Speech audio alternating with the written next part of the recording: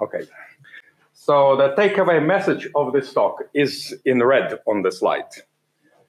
So in May, when there was a kind of call for papers, I told to my co-authors that I'm going to write a paper on OCaml workshop, and if accepted, that we are going to release this library by the time of the workshop, no matter what happens. So, well, there are some always things to do, like documentation to write, examples to do, but we are going to release it anyway by the time of the workshop. And yes, workshop comes, and we have released. So although the domain is already, well, there was old domain, the content is new.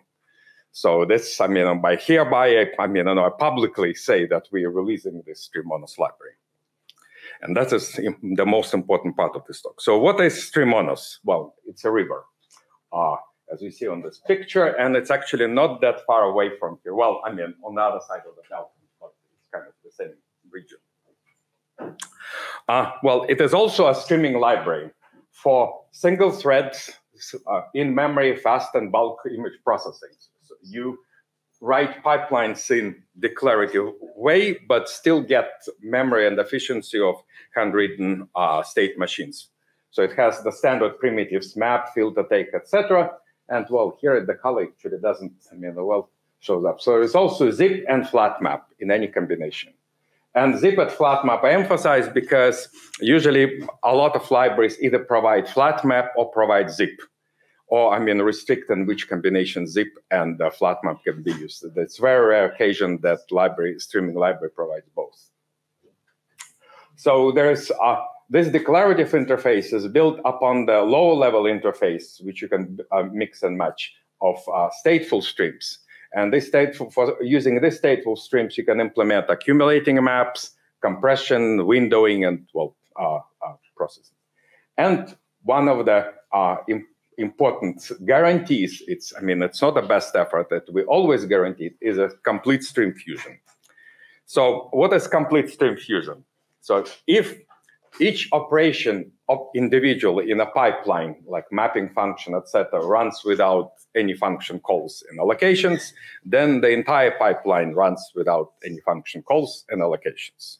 So, well, it means that there is no intermediary tuples, options, and etc. construction and deconstruction. So the entire processing loop can run in real constant memory space and even stack space. So without adjusting stack. So complete stream fusion is mainly a space guarantee. But in our experience, it also tends to improve performance, well, because you don't have to construct and deconstruct tuples. So some of you may be aware of the earlier version of the library, which was already 5 years ago. As you can see on the slide, there are many changes. And I mentioned a few of them. So it's completely rewritten. Also, now it is able to generate not only OCaml, but also C. And we'll see the examples of it. And it's restructured, so there is a core that does, most of the things that does fusion and, all what's necessary, and the backend, which is a backend responsible for code generation. And currently, there is a backend, it's kind of extensible, so there is a signature, and to get a new backend, you just implement the signature. And currently, we have two backends. So there is OCaml backend that generates OCaml, and it depends on MetaOCaml. And there is a C backend, well, generates C. So the core and C backend, it's a pure OCaml. It doesn't depend on MetaOCaml. Well, in MetaOCaml, OCaml backend, that does depend on MetaOCaml. And we also changed the way of, rethought of the way how fusion is done. It's done by normalization by evaluation. So, well, let's see the examples how it works.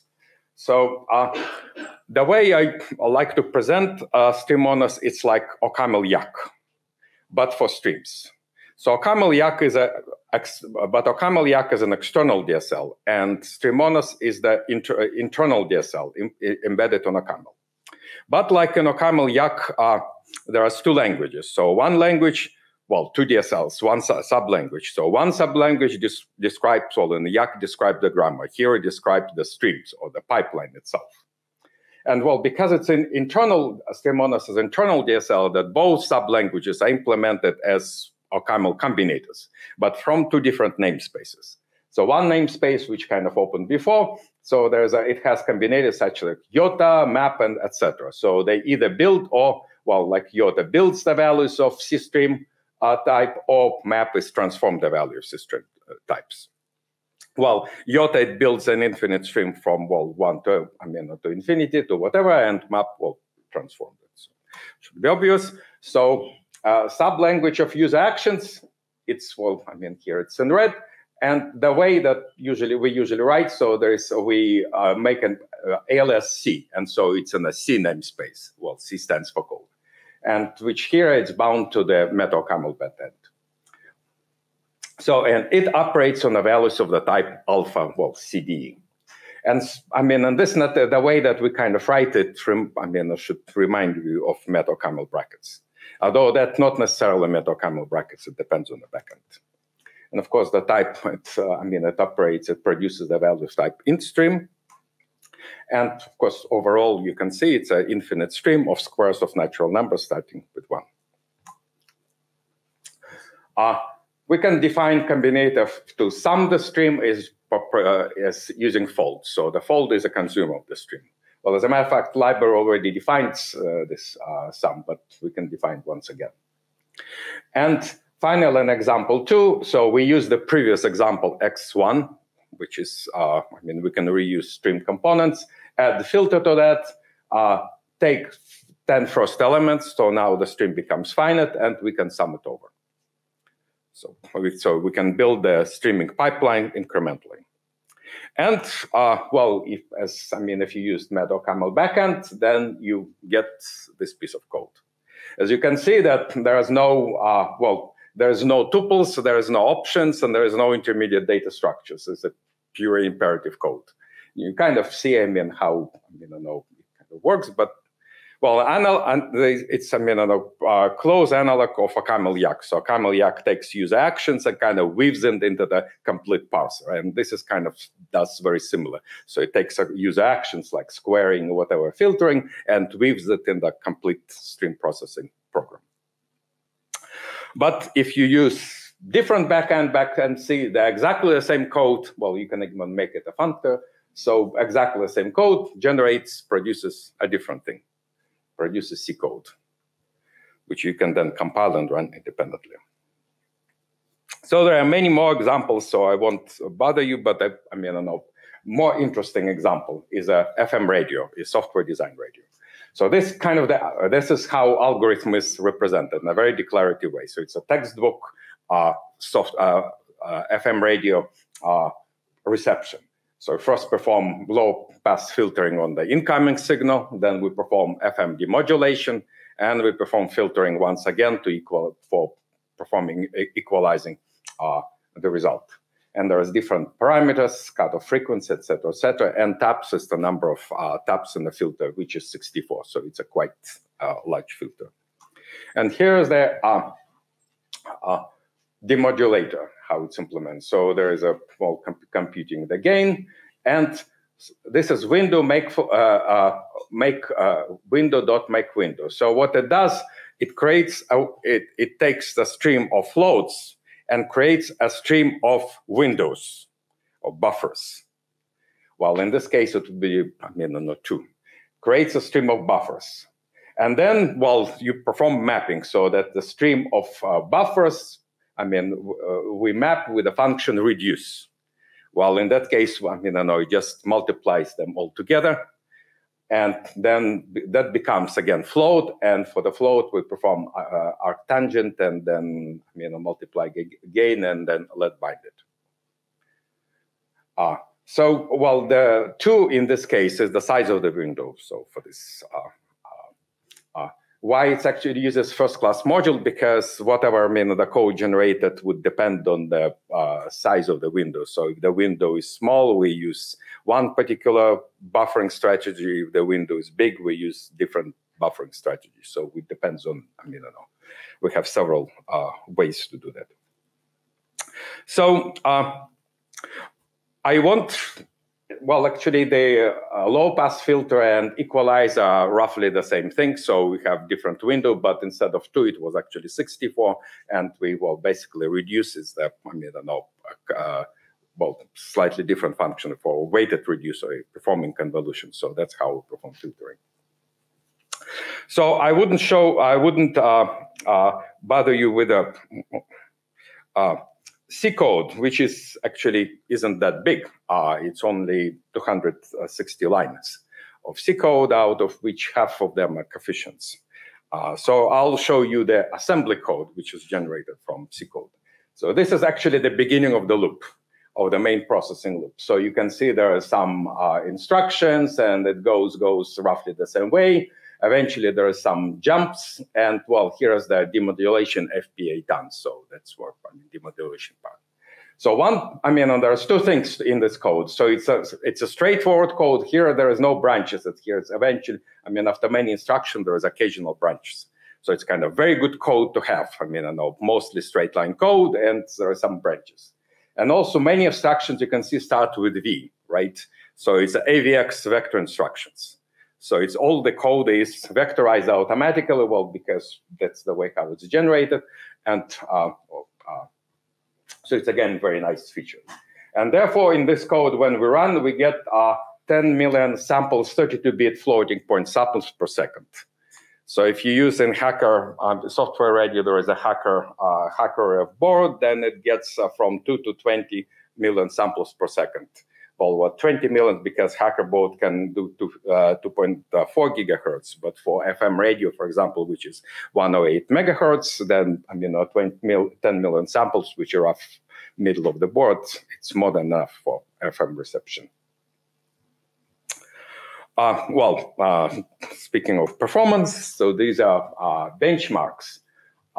So they're in the order there, so there's a streamonas, baseline, and then SIG, which is OCaml standard library. SIG library, then ITER, and there is a streaming called streaming library in, that's not a standard library in OCaml. What is baseline? So baseline is that my co-authors, they looked at the whole pipeline and just wrote the best they could by hand. So it's imperative code, so it's not like declarative, they just wrote state machine by hand. So it's essentially the best you can possibly, do by human. And that's, as you can see, the streamonas is, reproduces it. So for some, some is just summing all elements, take an array, convert to stream, and sum over the elements. You can see, many libraries have very similar performance. There is a sum of squares, then you add map, sum of squares, even you add filters, and maps megamorphic. You have maps, but actually seven maps in a row. And so 7 maps in a row, then it's, I guess, too much for many other libraries to fuse correctly. And also it's, there are some bars are missing into this area, because here, myself can't actually see. So there's here is zip after flat map, a flat map take, a zip file filter, and zip flat map, flat map. And the last one is run length encoding. So these are one of the most challenging benchmarks, because zipping of the 2 streams, each of which contain flat map, is the most challenging thing for streaming. And hardly anyone, I know only one other library that performs, actually attempts optimize this part. The bars are actually truncated. So the maximum here is 2 seconds, but SIG library, which has combinators for has complete set of combinators, can implement all the benchmark. So this bar is actually goes to 37 seconds. So it's like this one, probably. But some libraries which have a good performance, they provide either flat map or provide zip, right? And very few have provide both primitives. Okay, so in conclusion, so this is the URL, and there's a GitHub repository, and there is directory try first, which is, I mean, good thing to try first because it contains more explanations on how to use the library. There is further examples of sliding windows and run length decoding and then encoding. And there is all the benchmarks, which are, I mean, on the slides, including all the handwritten code and the code for other benchmarks and our benchmarks. So everything is in there. So if you have any questions, any suggestion, improving, and so forth, then, I mean, please. Or one thing that I should say that it is a GitHub. I personally don't have a GitHub account. So, so if you have some, I mean, suggestion and questions, concerns, and I mean, corrections and criticism, please send it to me, or I mean, send it to me. Don't do it just a pull into this repository. Okay, and that would be the end. Thank you.